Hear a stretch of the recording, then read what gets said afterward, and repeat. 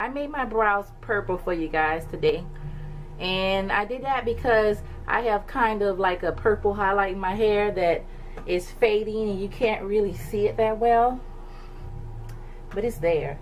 This is a very old flat twist out that I just took and pulled all the way up to the top.